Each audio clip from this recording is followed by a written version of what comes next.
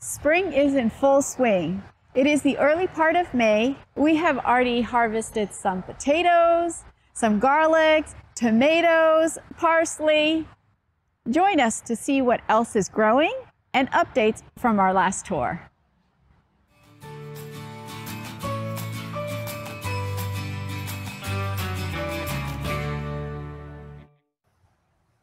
Here is our loquat. It is in the palm fruit family along with apples and pears. And underneath it, you see my collards are growing, my arrowroot's growing, and even this artichoke, it's slightly struggling. And we've also added more vines along this new trellis over here. We've got scarlet runner bean. I've got fuzzy squash that hasn't shown up yet. I've got a snake gourd, and I've got loofah over there. Our ornamental pot is just filling out, and our herbs around it is also doing well. And in our last tour, this mulberry bush was shorter than me. Look at it. It's at least a foot taller than me. So it's incredible. So since our last tour, we added 3 different types of fruit trees and 1 additional blackberry. And this is the prime arc blackberry. Our bananas coming up.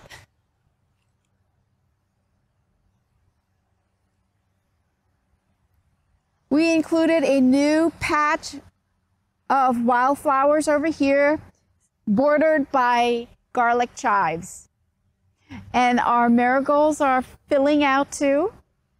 This is one of our new additions. It is the Barbados cherry. Look at how well our fig tree is doing. Our sweet potato pot is growing. This is our second new addition. It is a persimmon tree. It's doing well. It has put out new leaves and it's growing, but it is dropping its fruit. But I guess it's normal, at least in the first year anyway. And behind me is the third type of trees that we put in since the last garden tour. Pineapple guava. This was where the bougainvillea was. And look, this is our second mulberry. It's not quite as tall as the first one. And around it, we added oregano, just ground cover, as well as lemongrass and nasturtiums, in addition to marigolds, just throughout the forest floor, the food forest floor. This is our katuk that Jonathan said was going to die. It did not. Our papaya is doing well over here.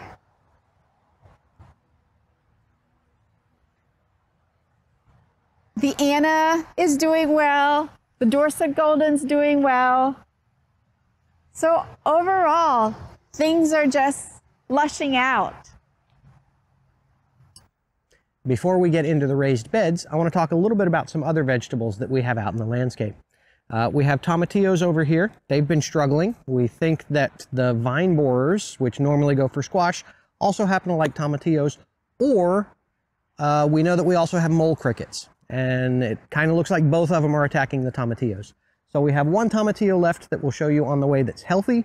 The others are struggling, and we'll deal with those as we can. We also have some potatoes in the ground that those are going to have to come up soon. You can see that they start to get droopy and brown, and they start to look like they're dying. That is the foliage above the ground. That's how you know when it's time to pull them out. So we've got to pull those out. We've already pulled out some in a bucket. We'll probably have a separate video on those later. Okay, moving over to our beds. So this is our biggest bed. A couple of things that have changed since the last time that we've taken a look at it is we do still have a bunch of cool weather crops like our brassicas and our leafy greens. They are starting to suffer the heat. That's one of the reasons we added the shade cloth. The shade cloth just gives us a little bit longer to get those vegetables. We've added a lot more of the marigolds. The nasturtiums are now in full swing. We've got watermelon that we're kind of using the brick to guide them so that they don't take root in the bed, because they will take over everything if we don't keep them out. But we have the watermelon going. They're looking healthy. They've got flowers. We've got a number of tomatoes in the beds. These are some of the ones that we'll be seeing in our tomato series. We have a lot of different videos either started or coming up about pruning, disease management, and the various things that you need to know about managing tomatoes in general. We also have a number of peppers. So we have some Thai peppers coming in. Those are looking nice. We've got some jalapenos, lemon jalapenos, which didn't do well for us last year, but they seem to be doing very well this year. And we've already had a couple of those. Our lavender is coming in nicely. We found oregani lavender, which is apparently tolerant of our heat here. A lot of lavender, especially English lavender, is not. But the lavender really brings in the bees and other pollinators, so that's why we wanted some. Here's our one really healthy tomatillo. It's actually kind of a monster. I've cut back about half of it. So this is the half that's left, and it is still doing very well. Constantly putting out flowers and fruit. All of this is new growth. If you take a look at the older growth, you can see that we have tons of tomatillos underneath everything. So plenty of tomatillos. Again, here's our lemon pepper we talked about earlier. We've got some more brassicas back here. Our parsley is struggling. It doesn't much care for the heat, so we'll probably end up having to pull that soon. And we have a couple other tomatoes. Most of our tomatoes are the big indeterminate types, but we have a couple of determinates for the summer because they handle the heat a little better. And we're putting those smaller ones in this big bed. We'll talk about the rest of the tomatoes when we get down to the last bed. Moving on to the second bed, which is our first low bed, we have our wildflower mix. This just kind of brings in pollinators and also hummingbirds for the entire area. We have our kale is struggling with the heat. Our watermelon is finally starting to pick up because it likes the heat. And our strawberries are doing well. We have a number of little strawberries that have come off the parents that will eventually move out into the landscape. On our third bed, or our second low bed, we again have more of our cool weather crops on the bottom. Those are going to be phased out. We've got some peppers over on that side right next to the lavender. We've got some squash and some other beans up in this area. Long beans that we've started a little while ago have already reached the top of the trellis, and now we've added strings for them to climb across the trellis just to give us more room for them to grow. They really like the space because they get absolutely huge, and just simply 8 feet of trellis is not enough. So we like the horizontal trellising at the top as well. We have arugula down at the end of that bed that is clearly going to seed. We're leaving that for the pollinators. It's now a little bitter, not really great for eating. Daisy does still use it in her salads, but I think that's about the end of its usefulness other than bringing in pollinators. In the cucumber bed, we have 4 different kinds of cucumbers, 2 to 3 plants per section. So these are going to be Sumter cucumbers. We've got lemon cucumbers. We've got Chicago picklings, Markmore 88s. And all of those are doing quite well. We expect that they will fill up the entire trellis. And then once they reach the top, we'll probably add more strings to bring them over this way, just like we did for the beans. Our carrots are doing well, but they're not going to deal with the heat, so we're going to pull those out soon. And we also have a number of garlic that are left. We already pulled about half of the garlic. We have a little bit more. The half that we pulled originally was the ones that were really dying back. We got those out quickly. These we left to mature a little bit longer, and we're going to pull those out probably today or tomorrow. And then we have some garlic chives, more nasturtiums, and then we have another tomato plant down at this end. I actually expected this to die, but it's just gone insane, so we're leaving it because it's putting out a lot of tomatoes. And speaking of tomatoes, that takes us to kind of our highest maintenance bed, which is mostly tomatoes. So we have atomic grape tomatoes on this end. Interestingly, this plant started green and went red. This plant started black and is now going red. So we don't know why they have one color or the other, but we have tried them both. They're both very good and they taste the same. You really can't tell the difference once they ripen. We have 3 cherry tomato plants here. We have some Rutgers, some yellow pears, some beefsteak down at this end, and then way down at the end we have a couple of the Everglades tomatoes. You might happen to notice on some of them we are fighting a little bit of a fungus. You can see it on the edges. Now that it's getting hot, it's not so bad, but it really likes the wet. So when we get rain, it tends to blossom up. And we're pretty sure it's a blight. I'm going to be going through disease management with tomatoes very shortly, and I'll have a video for that. When I do, I will put a link to it up here. For the groundwork, we just have some more marigolds, some nasturtiums on this side, and then we have various little herbs and some leftover greens. We've got some lettuce still left, some chard, and lots of various basils, including a fairly large one.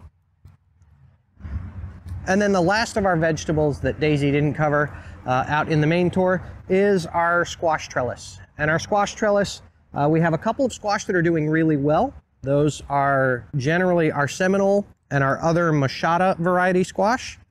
However, we have found, we kind of expected this, but we weren't sure, is that our squash is now getting hit by the vine borer. So we pulled 2 of them out this morning. We know that there's 2 others that are already infected with vine borers. And we're probably going to lose about half of them. And we'll probably replace them with beans just so that we have something on the trellis.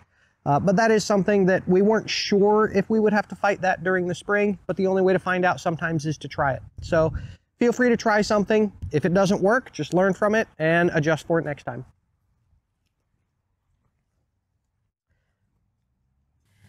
This whole trellis here is brand new, and it's got a lot going on. We've got lemongrass over here, scarlet runner bean, morning glory, Okinawa spinach, mammoth sunflowers.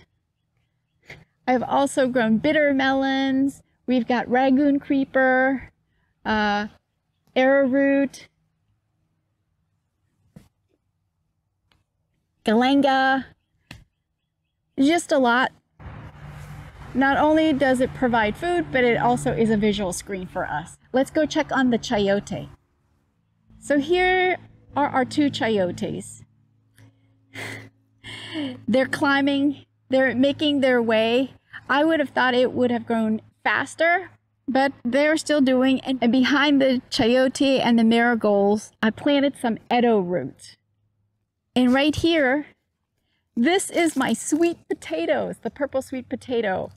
These actually are not from slips. So this one and that ones are actually from the potato that I used to create slips of. And look how well they do compared to the ones that I actually started with slips.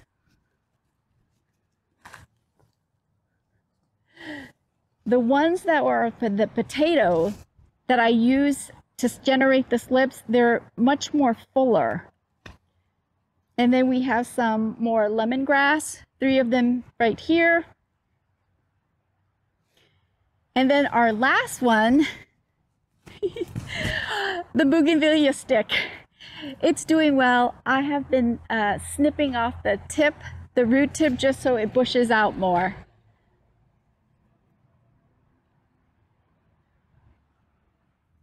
We hope you enjoyed the spring tour.